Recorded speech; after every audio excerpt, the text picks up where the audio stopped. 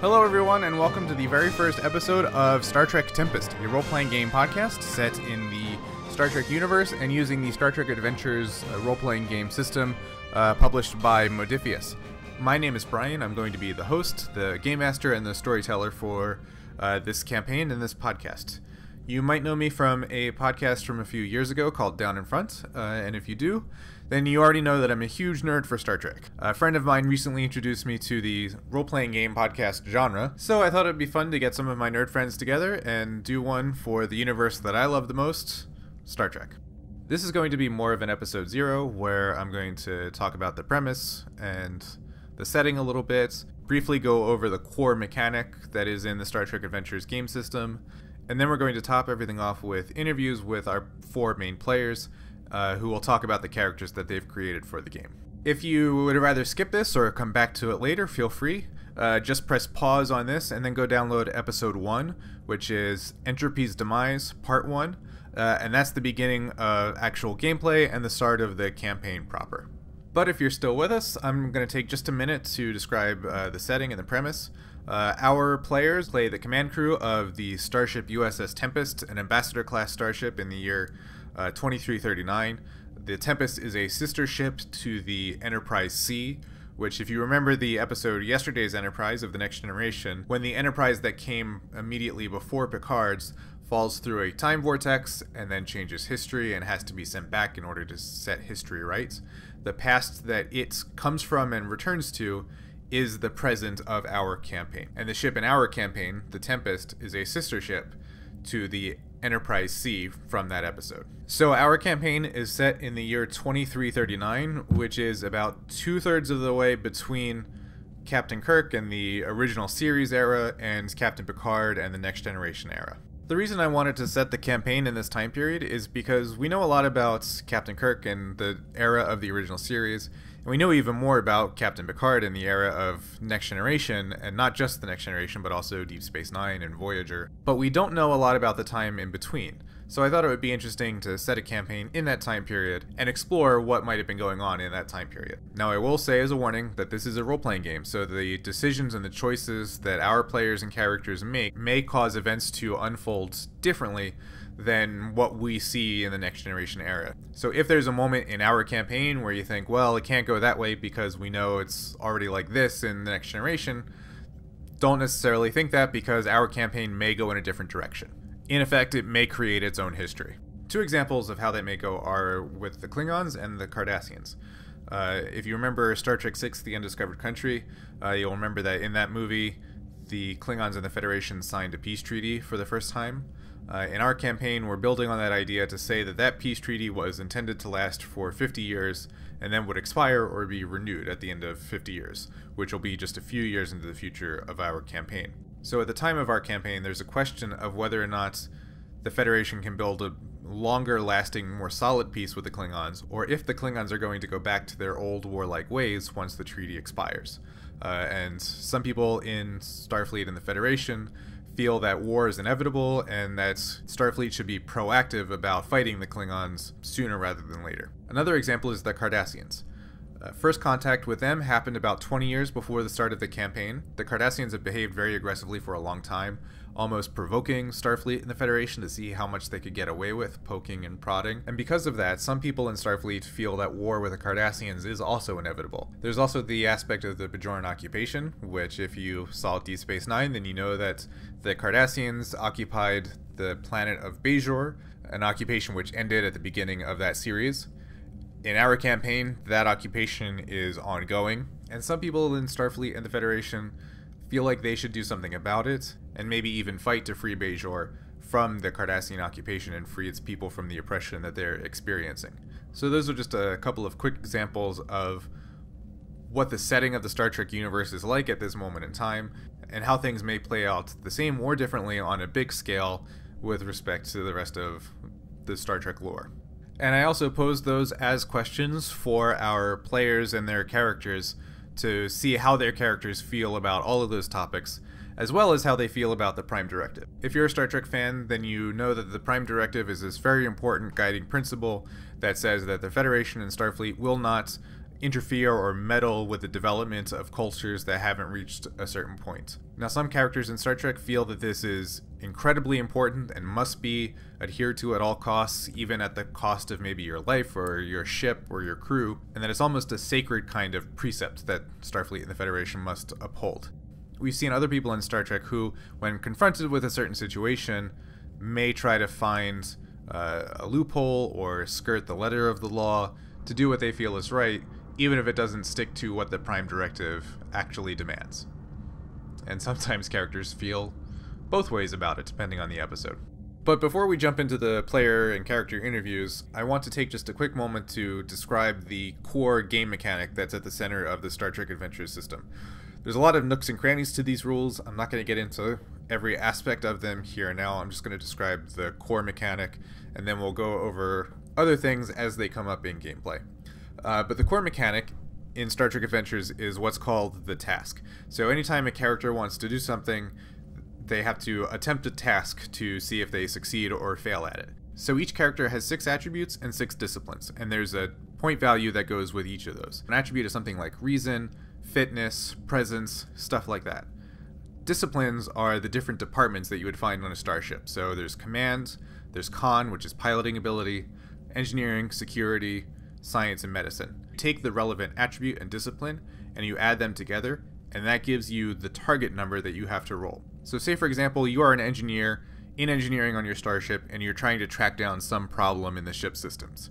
So that would be an attribute of reason and a discipline of engineering. Say those two values added together gives you a value of 12. So you would roll some number of d20s, and any d20 that rolled 12 or under would count as a success. Every task has a difficulty level attached to it, usually between 0 and 5, and the difficulty level equals the number of d20s that you have to roll at or below your target number. So in this example, if the task is a difficulty level 1, you have to roll at least 1 d20 that is at your target number or less. By default, a player rolls 2 d20s for any task, and if the task is a higher difficulty level than 2, there are various ways to add more dice to that roll or otherwise improve your odds. Again, we're not going to go into each and every different possibility. We will cover them as they come up in gameplay because there's a lot of them. Momentum is essentially a currency that the players have to improve their odds or to make their lives easier in attempting a task. And threat is the counterpart to that. It's a currency that the Game Master uses to make life more difficult for the players. There are also things like talents, values, determination, one character assisting another in a task. Again, we will go over those as they come up in the game. So that's the basics of the rules. Now we're going to jump into the player character interviews and learn about the characters that our players have created for themselves. Commander TJ Goodspeed is the Tempest executive officer, the number 1 of the ship. So tell us a little bit about who TJ Goodspeed is. I'm a human, as you can probably tell. I was born in 2305. Both my parents worked in Starfleet. Dad was a Starfleet engineer, and we bounced from shipyard to shipyard. I was born at the 40 Eridani Starfleet construction yards in the Vulcan system. Which is Vulcan, right? Yeah. Vulcan system. So, we'd spend time on Vulcan all the time, and that's why I kind of hate heat and always keep a room cool if I have a choice. I'm good at engineering, and you know how when some starships, when they accelerate to warp, they have that little jolt, and now more recently those starships don't have that. That's because of me. I designed the latest inertial dampers that we're using as a standard in Starfleet now. I designed those. If you ever look on a display and notice a GS dampener, that's me, a Goodspeed dampener. I love that detail. That's awesome. So Goodspeed is the first officer of the Tempest, and most first officers in Starfleet are, their career ambition is to be a starship captain themselves. But is it fair to say that that's not Goodspeed's ambition at all? Yeah, I was going to be a chief designer engineer, like one of the ones who actually gets to design spaceships.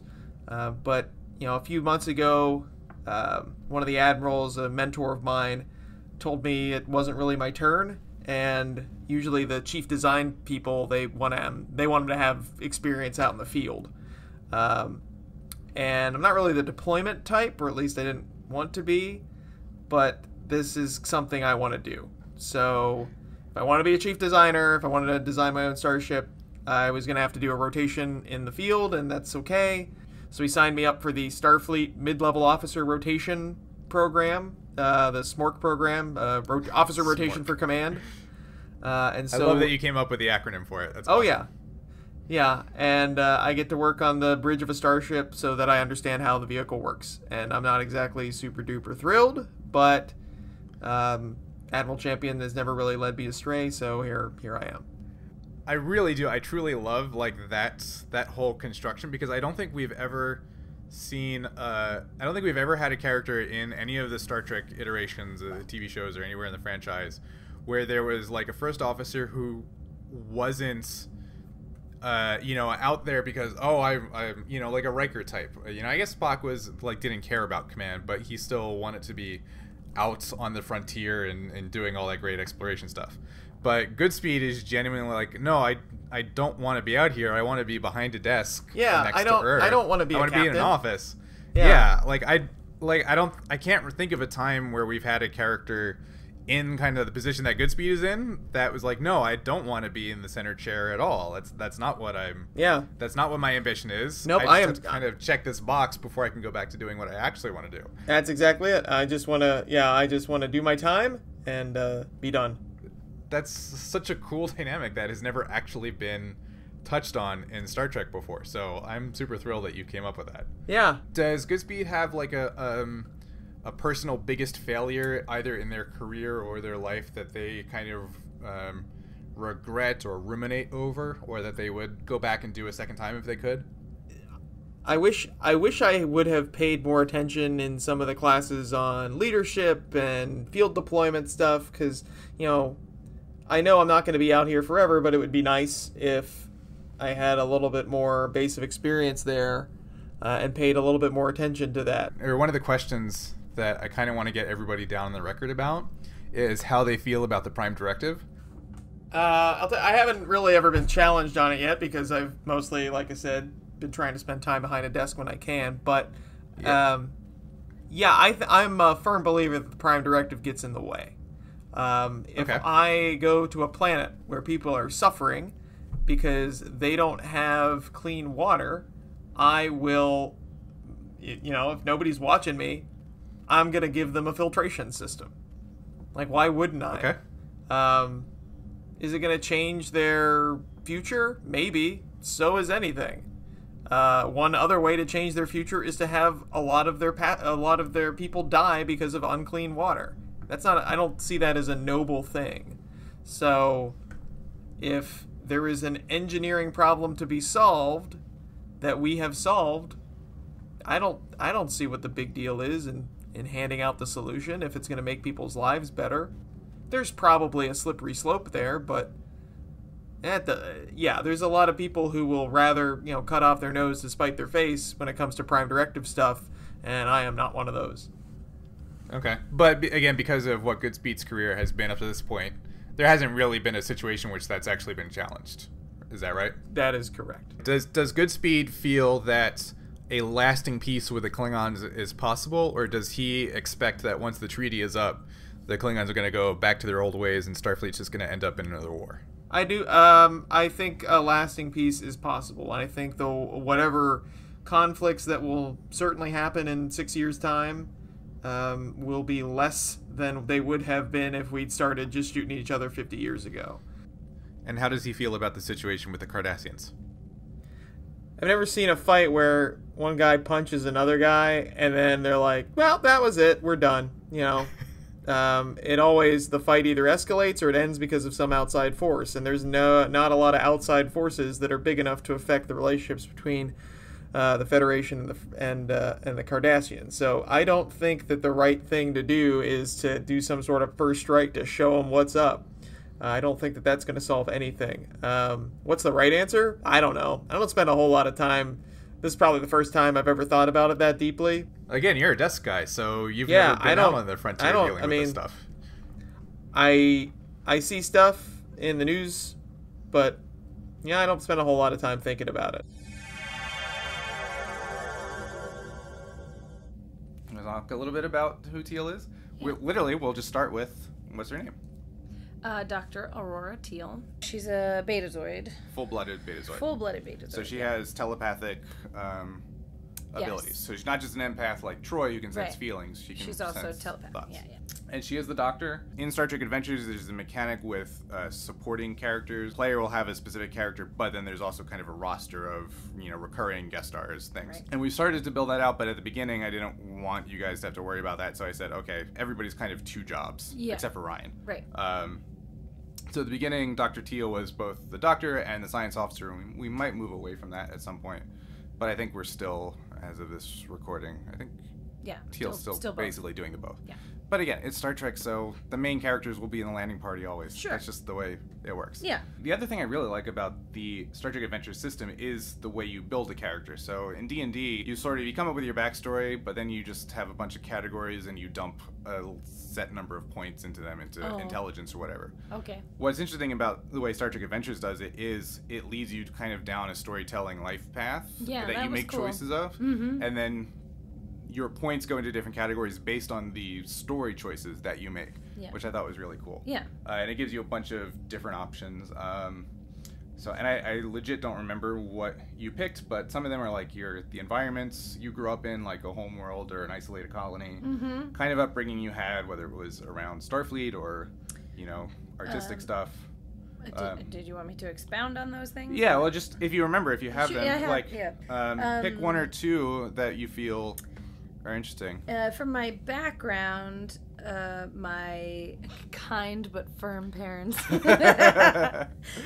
raised me in a Betazoid colony, and my parents' careers in diplomacy and politics were boring, and I wanted to know more about the inner workings of creatures, which led me to science and biology. More about and, life itself. Yeah, more about that and less about paperwork and politics. So, Okay. Yeah.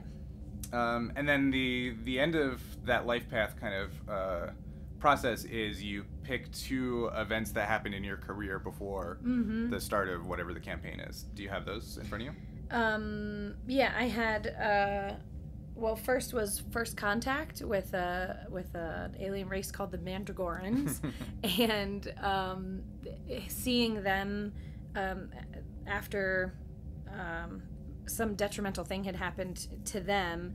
The wounded were the ones that arrived on our planet, and so I was helping to treat all these wounded Mandragorans, and it gave me the ability to use my empathy and telepathy to see what was going on with them in order to communicate with them and help them. And so it showed me that the skills that I was born with were applicable to medicine, more than just medicine itself. Okay. And the other background thing was my friend, Dr. Evans, Dr. Lily Evans, for those geeks out there. Dr. Evans was a teacher at Starfleet and had asked me to come back and teach, and I did for a while. I taught at Starfleet Medical for 10 years, and then Dr. Evans had moved on, but she was in an accident and came under my care. And I hesitated on a procedure that could have saved her, but would have left her paralyzed. And in the time that I hesitated, she passed away. So it led me down a path of like, hesitation is the worst thing ever. And, so it sort of made me more of a like, well, what can we do? And can we do it right now kind of a person? Yeah. Which is how you end up a puzzle solver. That's how you're like, well, wait. Did we look at all the things? Can we, what can we do instead of this? And did you come up with that aspect specifically because you said a little bit earlier that you didn't want to be the, I am a girl, I don't know what I'm doing. Yeah, and you sort of like working that counter energy into your character. Yeah, I wanted to find a reason that she was not just like, well, I'm a doctor and whatever I'm you just want here doing whatever thing, but to have something big that had happened in her past that affects how I personally have a trauma in my past that has affected how I interact with people and children on a daily basis, and like it changes things about you and about a character. So I wanted something big in the past that would really affect decision making. That's awesome. Like the fact that you could take a step back and view yourself as who you were as a player and go, how can I work to better that or improve that or, confront that? Yeah. And how do I work that into the imaginary character that I'm building is awesome. Thanks. So good. Thanks. Okay. I was an actress, Well.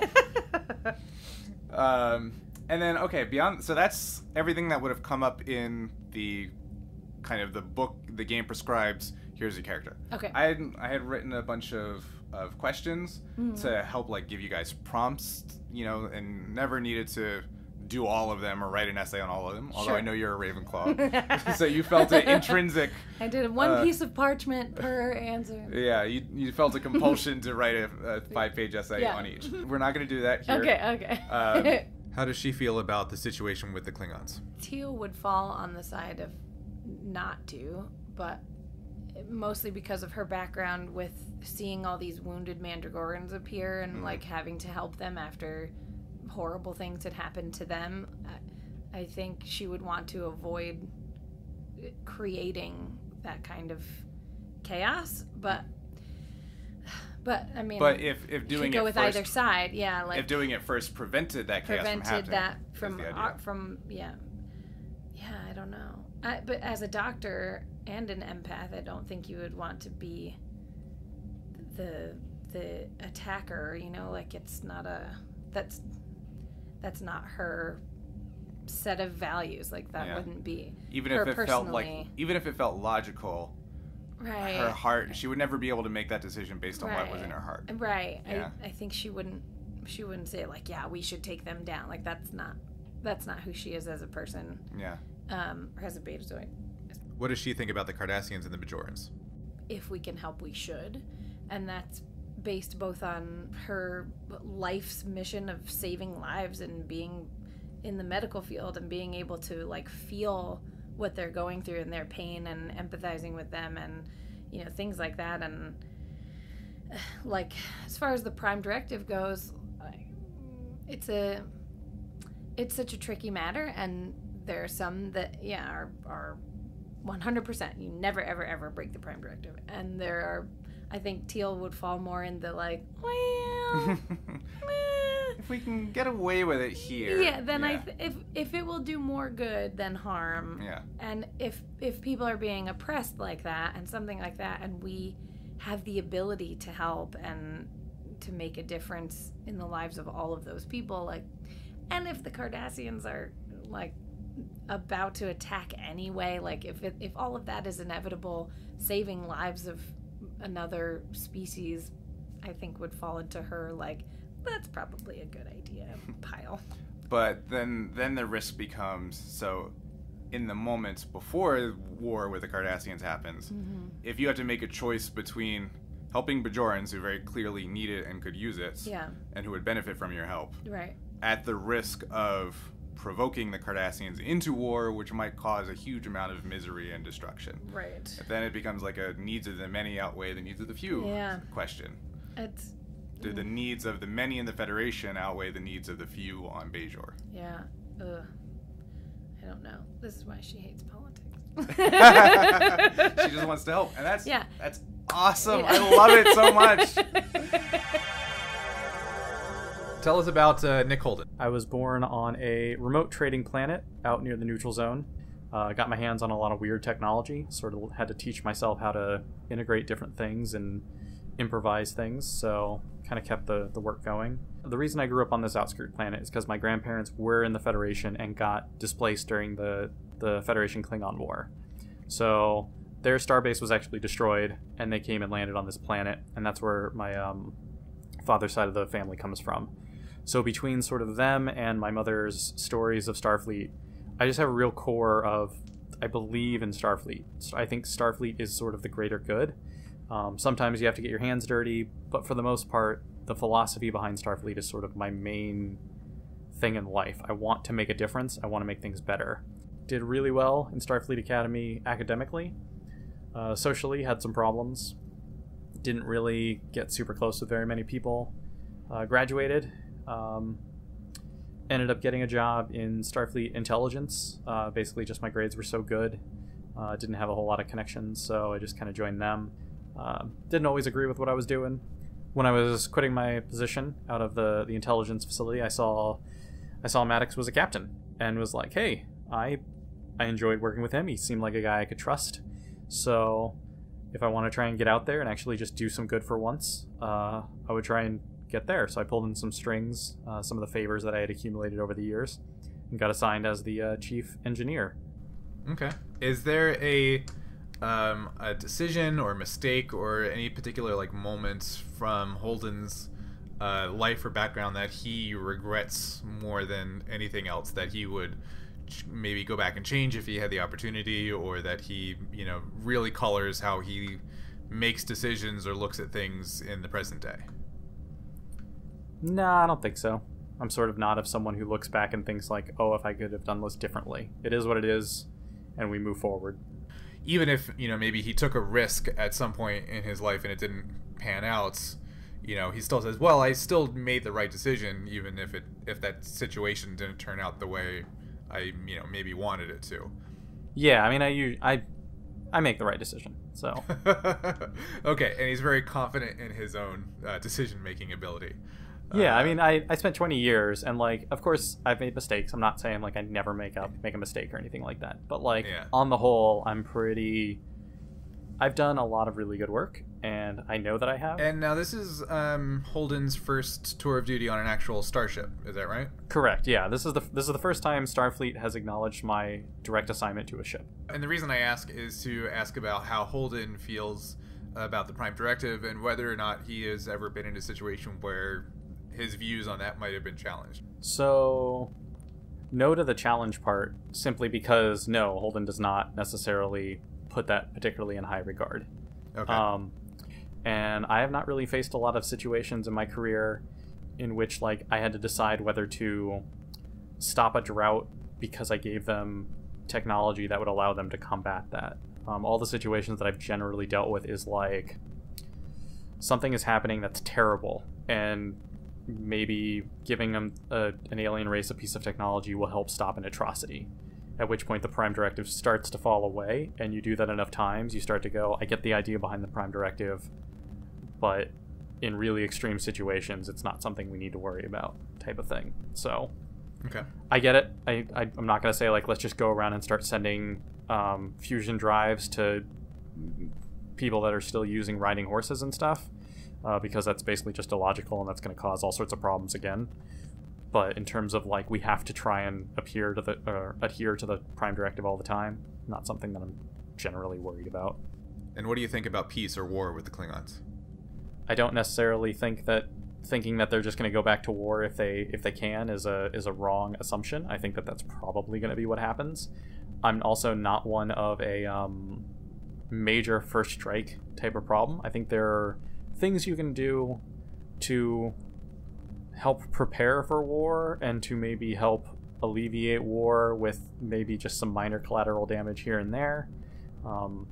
There are ways to influence that sort of thing without necessarily going out on all war. I don't believe in the idea of a normal first strike capability of let's go and start destroying their ships with other ships in, like, some sort of open conflict. I think that that's a negative thing. As for, do I think it's inevitable that we go to war? I don't know that that's true. I think if we can maneuver our way and utilize some sort of soft pressure and Cold War tactics, maybe we can get through without going into open war with them. And that would be my hope. And what do you think about peace or war with the Cardassians?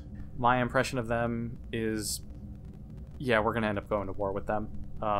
They're gearing up for it. Also, like, we should do everything we can to avoid war, but since it seems inevitable, it kind of is what it needs to be. They're currently occupying a planet and oppressing its people, and I'm not about that. Again, the Federation doesn't do that. The reason the Federation exists is to stop things like that.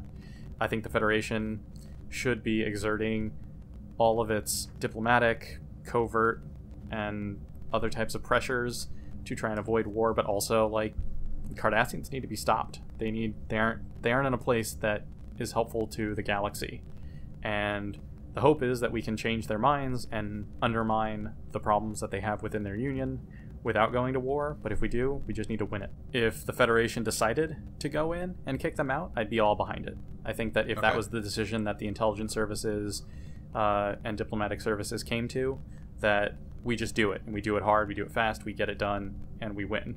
I mean, the point is we need to liberate it. We need to make those people free.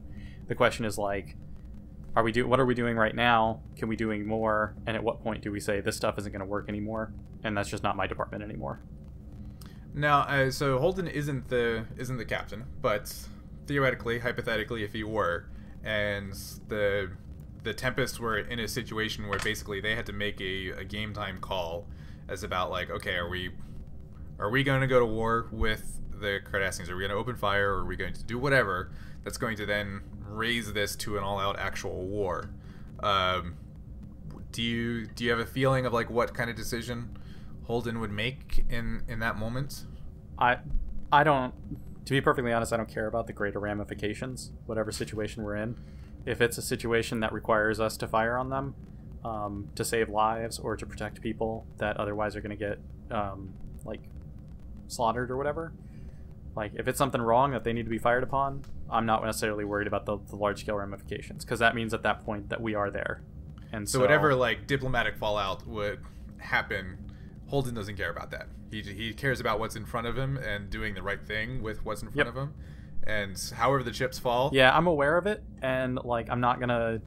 Again, it has to be a situation that actually calls for it. If there are other ways out there, I'm certainly going to look for them. I'm not looking to just fire on everybody, but I don't have hesitation if I feel like that's the course of action that needs to happen. I'm not going to be like, well, this is going to cause some diplomats some more drama. So basically, Holden doesn't care if he makes a whole lot of diplomats mad at him. Yeah. Okay. I haven't cared up to this point. Not going to care now. So let's just start with the easy basics. What's your name and your character's position on the ship? Maddox of the Starship Tempest. Captain Rajay Maddox. Captain Rajay Maddox. Okay, and you are a half Andorian, half human, right? Correct. Which is cool. I don't think we've ever seen one like that before. Correct. Although, by appearance only, Maddox appears almost entirely human. And there is a backstory to that if you want me to get into now. Or jump right into it. Yeah, so Rajay Maddox is half Andorian. Fact he actually didn't even discover until he was in his adolescence, but he was surgically altered to look even more human than he had originally. So he doesn't have any antennae. He is basically human colored, except maybe a little bit on the light side, but certainly not as stark white and blue as a Andorian would be. So he looks human. And this is actually, I love this aspect of it because it's something I don't think we've ever seen in Star Trek before, but it's because Maddox is the product of infidelity, right? Your father had an affair, or Maddox's father had an affair with an Andorian Starfleet officer, is that right? Correct. The bottom line is yes, he and Maddox's parents were on assignment at a Starfleet base in close proximity and contact with Andorians, and his father had an affair with an Andorian. Maddox was the result, and they kept that secret from him until he was in his adolescence. Now, the important thing here is that who he thought was his real mother, his adopted mother, actually became the strongest figure in his life, because despite the fact that he was the personification of his father's infidelity, she never treated him as anything other than a true son, and so their bond is really, really strong. His ties to his father were very shaky for a while, but with the guidance of his adoptive mom, who, for simplicity's sake, we'll just say his mother, with the guidance of his mother, he has regained at least some sort of cordial relationship with his father. And she was in Starfleet, right? And that was kind of the inspiration for Maddox to join Starfleet. That's correct. Right? She was on base. They were on a Starfleet assignment because she was in Starfleet. His father wasn't, and but that is why Maddox ended up going into Starfleet, was because, again, he and she are so close, and she is his inspiration. Okay, and so Maddox went to the academy. He eventually rose through the ranks to become the first officer of a starship, and at that point, we have one of the events that you picked as your career event in your life path creation, right? Correct. Do you want to talk about that a little bit? The Ilshan? Yeah.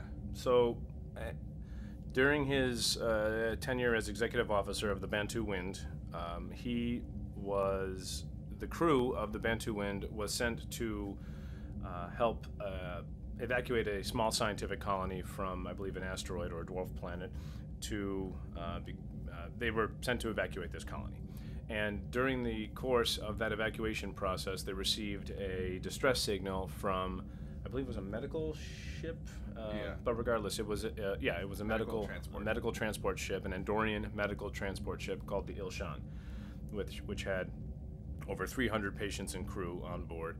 And Maddox's point to his point to his captain was, we can leave the colony on the surface of this planetoid and get back in time to rescue them and save the Ilshan crew. The captain disagreed, and because it was his first assignment as first officer, he didn't object any further. He made his case known and then just backed off, and as a result, almost everybody on the Ilshan died, and the total crew complement of the small colony was 16, I think, scientists and officers. So he traded 16 lives for 300, and it's something that really haunts him. So he's vowed never to let his gut instinct. He's learned to listen to his gut. Eventually, after that, he gets promoted, and his first command is the USS Chalice. While you were captain of, so this was the second kind of career event in your life path thing that you picked, was from your time as captain of the Chalice. You want to talk about that? So this was Which, by the way, I've said this to you before, but I'm so mad I didn't think of it because this is a great idea for an episode. Yeah, it's such a Star Trek episode thing. So the crew of the Chalice beams down to some planet, and when they return to the Chalice, it seems at first like they're speaking nonsensical about these things or these beings, or the bottom line is, eventually through study, the chief medical officer of the Chalice realizes that their brainwaves have been hijacked by these quantum beings. So these quantum beings literally only exist when the crew who is infected by them is thinking of them. So effectively, if the crew stops thinking of them, the entities die. It was determined by the doctor that an induced coma would cure the crew because they'd stopped thinking about these creatures, which we went on to call the Figments, which is a reference to a play that we all did when we were in college together, which I thought was a nice loop in. But so she called these creatures the Figments, and the Figments would pass or die or cease to exist once the medical coma was induced. And Maddox had that gut feeling again, and he's like, if we do this, we're essentially murdering these creatures who very well may have their own source of intelligence, maybe intelligent creatures. They certainly seem to be. It's not their fault that we beamed down to their planet and they got addicted to or caught in our brainwaves. So he ordered his science, engineering, and medical teams to come up with a solution. And what they did was they modified tricorders, because that's what you do in Star Trek, to upload basically an experimental yet advanced AI that would broadcast on the same frequencies that human brainwaves would circulate on. It's very much kind of like the ship in the bottle episode, when they basically create a miniature holodeck that has a seemingly endless amount of adventures for Moriarty and his wife to live out. This is the same sort of thing. Presumably, I'm guessing the conclusion of the episode is they actually just they get them on this, and it's a lifeboat until they can get them back down to the planet's surface, where they can go, on their merry way as they had before. So, as we've already said, your character's name is Maddox, and we know that there is another character already established in canon named Maddox.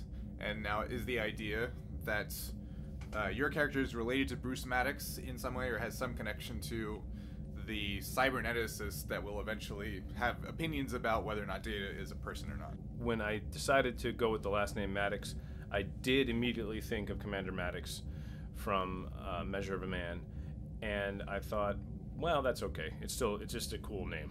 I want to go with it. There are more. There can be more than one person in the galaxy with the same name. Of course, but the seed was planted that, and it wasn't until I wasn't going to bring it up because I didn't know this is my first role-playing game ever, so I didn't know what the rules were. But I was grateful when you suggested, is he related to Commander Maddox? Which we actually have the Discord chat up in front of us because it's where your bio is. And so you post your whole bio, and then the next immediate thing I say is that question. It's the very first thing I ask about based on your bio. Yeah.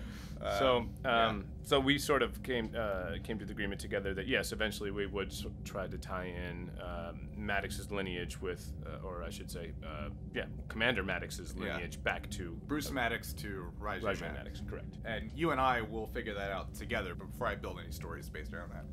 And how does he feel about the situation with the Klingons?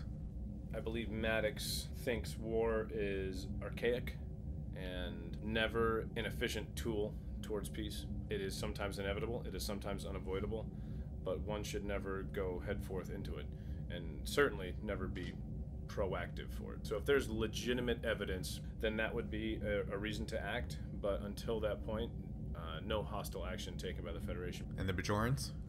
He thinks it's atrocious.